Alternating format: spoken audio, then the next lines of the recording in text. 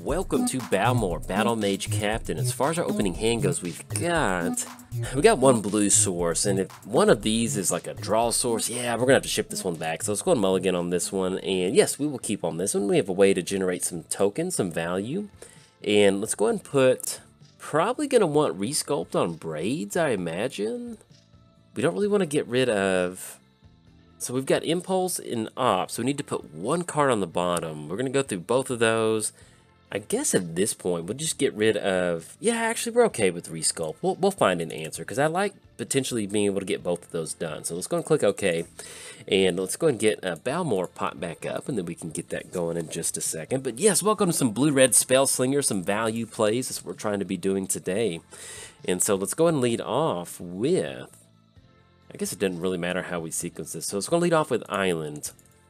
And then anything else, we will pass the turn over to our opponent. We're playing Balmor, Battlemage Captain. Flying, whenever you cast an instant or sorcery spell, creatures you control get +1/+0 and gain trample until end of turn. Our opponent said, good luck, have fun in the chat. So we're tossing that right back over there. So there we go. Let's go and go for Opt. And let's go for Op. We're going to get a Scry and a Scurry and a little bit of Fever for one. Do we want a Vandal Blast? We didn't really see any fast mana, so we're going to put that on the bottom for right now. Academy Wall. That is actually very good. I'm happy to see that. All right, and we hit a third land, which is very important. So let's go Bloodstained Mire. Let's go ahead and crack Bloodstained Mire. Let's grab ourselves a dual source. Grab ourselves a Volcanic Island. Have that come into play tapped, and then we'll be able to get Balmor down. And then we'll take a quick look at Braids of Arisen Nightmare, the new commander from Dominaria. So let's see what's going on. Alright, so we're going to grab Volcanic Island. There we go. Let's get down Volcanic Island. Let's go for it. And yeah, we're actually cool getting Balmor down, because we're going to get some sort of value from Impulse and different things like that. So anything else, pass it over to our opponent. Playing its Braids, a Arisen Nightmare. Get this popped up. At the beginning of your end step, you may sacrifice an artifact, creature, or enchantment, land, or planeswalker. If you do, each opponent may sacrifice a permanent that shares a type with it. For each opponent who doesn't, that player loses 2 life and you draw a card. And it's going to be tribute. Each opponent creates a 1/1 black rogue creature token and then return it to the battlefield transformed. Enters the... Alright, we'll take a look at that here in just a second. Just trying to... take that in. Alright, so we do run into an answer for Braids, so we will take that. I'm just going to make the land drop for the turn. Let's go. And actually, at this point, what we'll probably end up doing is going Academy Wall, because what we can do is get some looting off of Impulse, and that'll work out. So let's go and swing it with the entire crew. That's going to be 1 and 3. Knock them down to 38. Yep, 38. And then anything else, pass it to our opponent. So we did cover Braids. Let's take a quick look on the backside. So Echo of Death's Wail. Flying in Haze, it's a spirit. Enters the battlefield, gain control of all rat tokens. Whenever it attacks, you may sacrifice another creature if you do draw a card. Alright, so they're going to be able to gain control of all of our rat tokens at the end of the time, at the end of the saga, which is next turn. And so, I mean, yeah, I mean, if they gain control of it, it's not the end of the world for us on this one, to be perfectly honest. Alright, so that's going to be Weatherlight completed, which is really cool. Pretty cool. Not gonna lie, I love the art on that. Let's see what we draw into Commander Sphere. Okay, so whenever you cast an instant or sorcery, so we're looking at Impulse. Let's take a quick look at Weatherlight. So it has 4 more Phyrexian counters on it. It's a creature in addition to its other types. Whenever a creature you control dies, put a Phyrexian counter on it, then draw a card if it's 7 more. If it doesn't, scry for 1. And what is the crew on this one? Oh, it has to turn into a creature by just getting those counters on it. Okay, so we're looking at Impulse to hit the land drop to get some value going, and I think I'm actually okay with that. So let's go Impulse, because they're going to get our rat tokens next turn. And so let's get the Academy Wall trigger. Let's get the +1/+1. So yes, we will definitely use that ability. We have to discard a... Oh, that is perfect. So let's go ahead and discard at this point. We're going to go ahead and discard Commander Sphere. Yeah, I think we're okay with that. And then we're looking for a land right now. Alright, so we're going to grab ourselves a land. Those go on the bottom in any order. Get the land down for the turn. And just so we can kind of play around Weatherlight, because that's going to be in Spirit. Yeah, let's go ahead and destroy target artifact. So we're cool with that, because we're going to get some extra value, some really nice board state value from this play. So we're going to go for that. Okay, so we're going to go to our attack step. Let's go and swing in. That's going to be 3, 6, 9. That's going to be 9 coming across, drop them down to 27. And then anything else, That should be it. So let's just go and pass the turn over to our opponent. So we did cover both commanders. Let's give a quick shout out to our sponsors, TCG Player. If you go to bit.ly/JoltMTG, that will apply my affiliate link. That'll allow you to get some cards and help support the channel at the same time. So if you do use that link, much obliged. I certainly appreciate that. Let's give a quick shout out to MTGOTraders. When you play Commander Online, they've got a lot of the new cards that have released, and especially some of the new Commander cards that released. They finally released it on Magic Online, which is very nice. And then last but not least, I started a Patreon. So if you'd like to directly support cool content like this, there's a link down in the description below.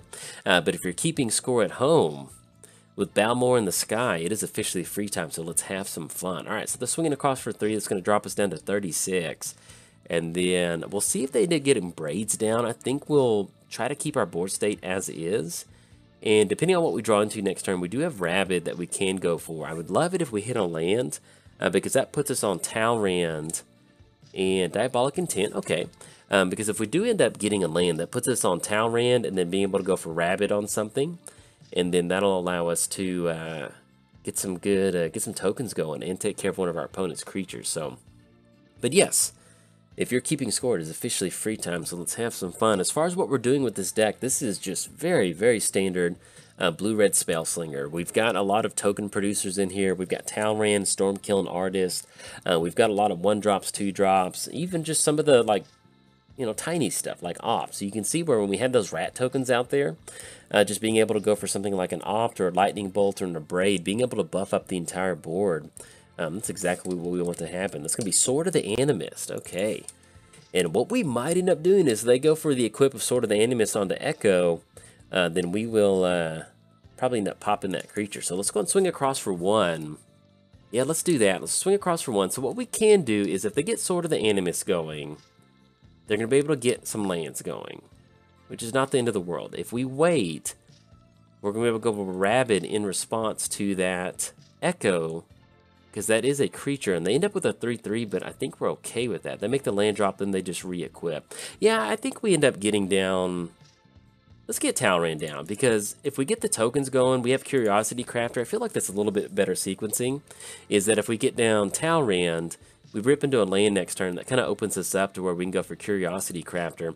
And even if we leave up the Rabid line of play, if they were able to get a land down and somehow swing across and get another thing going, I feel like we could have left it up if we wanted to, but now at least we're going to be able to get a Talrand trigger on the back end. All right, so they're swinging across for a 4/4. It's going to drop us down to 32, and then we get to untap. All right, so we run into Brainstorm. So let's go and go for Brainstorm, see if we can hit the land drop. If we wanted to, we could just dump out Stormkiln. But we've got Rabid and Brainstorm to get some extra value on our side of the battlefield. So let's go for Brainstorm, actually, now that I think about it. So let's go Brainstorm. Let's get some value going. So we're going to have the Talrand trigger, the Balmor trigger, and the Academy Wall trigger. So we're going to draw a card and discard a card. Dig through time. We're going to, yes, we do like that. And I think what we'll end up dumping is, I guess, Stormkiln, because Curiosity is really going to hit it for us. So that's going to be +1. We get some trample going. We get the Brainstorm, draw 3. Put 2 cards back on top. So we'll put Adeliz back on top and then Otherworldly Gaze back on top. We do get the land drop down for the turn. Let's go ahead and go for... Yeah, I'd like leaving up Dig Through Time, to be honest. So let's go ahead and push in. So that's going to be 3 with Trample. Nothing they can do about it. 2/3 in the air. And then we've got Rabid next turn on Echo. I think that sounds like a pretty good plan. So let's go and push in. We've got 5 coming across, drop them down to 23. And yeah, we'll do that. Let's do that. Let's go and pass the turn. Because if we end up going for Rabid on our opponent's turn, that'll give them a token, but it'll stop that Sword of the Animist trigger.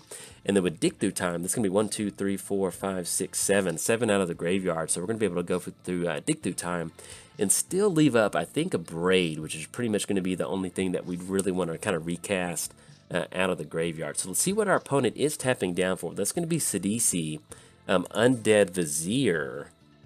And then let's see with the exploit trigger who they're going to target. So you can exploit a creature. You actually don't have to target with the exploit creature. So let's go Rabid on Echo to stop the sword trigger.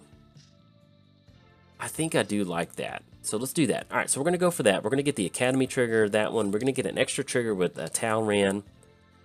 We're going to draw, yes, we will definitely do that ability in Otherworldly Gaze, and then we'll go and discard Otherworldly because we can cast that out of the graveyard. So we're going to pop Death's Whale, and that'll get them a Frog Beast token that they can exploit, and that still keeps us open on Dig Through Time. So, alright, so they're going to exploit, let's see, and they're going to search their library. So they are completely tapped out, and so what we're probably going to try to do is really crank in a Dig Through Time.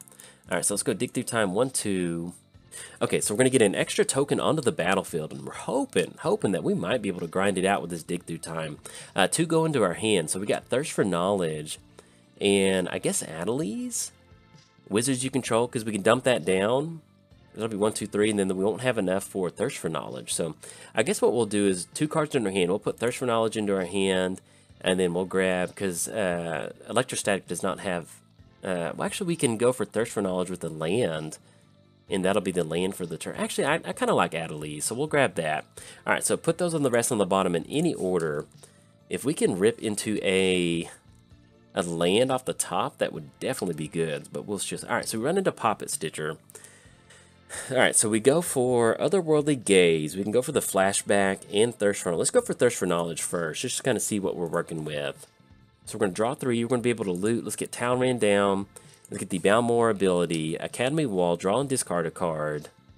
What we're going to try to do is just stack as many Balmor triggers as possible this go. That way we can really kind of get that going. So yes, we're going to draw on a yes, we want to draw with that. We're going to discard Chromatic Lantern, get the buff ability, get the token onto the battlefield, and then we run into a couple lands. So we're going to discard Flooded Strand, and then we will go ahead and discard Poppet Stitcher, because we already have a token source out there. We get the land drop down for the turn. That's going to be Adelies, which is going to have haste. So we're looking at 2. That's going to be... Yeah, we actually can't push past. So we got to flying through the air. And we can't go for Snapcaster just yet. I guess we just go and drop in... If we're going to actually wait on Adelies, maybe they're looking for a board wipe next turn. But either way, we'll have Snapcaster. So we've got Snapcaster on Rabbit if we wanted to do that to pop Sidisi. I guess let's just... Yeah, let's just go and swing with Adelies. I'm cool with that. So let's get that down. This could be another hasty option. So let's go and push in.